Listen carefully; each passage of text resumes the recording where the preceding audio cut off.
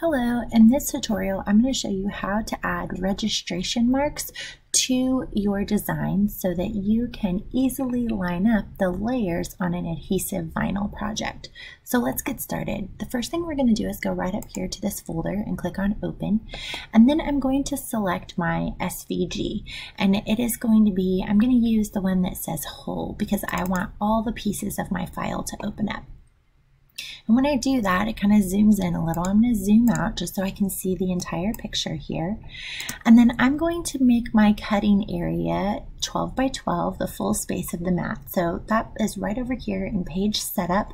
And so I'm going to have my size be automatic, which is Cameo, and it's going to be 12 by 12. Okay, and then you can see my design is right here. Now, in order to add registration marks, all I have to do is go right over here to drawing tools, and I can use a rectangle or I can use a circle. It really doesn't matter. I'm just going to use a rectangle for this example, and I'm going to draw a skinny little rectangle right here along the bottom of my design. I'm going to just scoot it over just a little bit.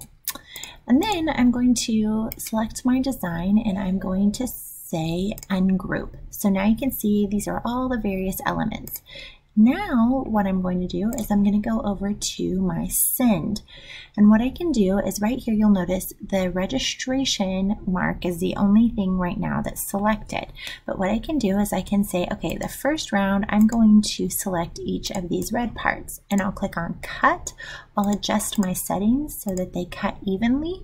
I'll feed in that vinyl and I'll cut that one. And then on the next section, I'll say no cut on those, and then I'll select the nose and I'll cut that.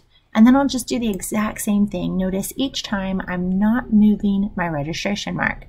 Whereas if you want to cut more than one piece all on the same mat, let me show you how to do that. What you're going to do is you're just going to click Control Copy, Control Front, and that literally pastes another rectangle directly on top of the original. That is a key piece of this. You want to make sure that all of your rectangle pieces are in the exact same spot so that all of these will line up properly. And then what you can do is you can click on the rectangle and then click on whatever item you want to move, and then I can drag this down here. And then if I want to do this again, I can click Control C, Control F, and then I can click on the rectangle, and then let's say I want to click on this part of his hat, and I can drag that over here. And then when I go to send, if I want to use a scrap piece for this, I just need to make sure that that element is highlighted to cut, the nose is highlighted to cut, and then whatever element over here I'm going to cut, and so on and so forth, as long as this registration mark is staying in that same distance every single time.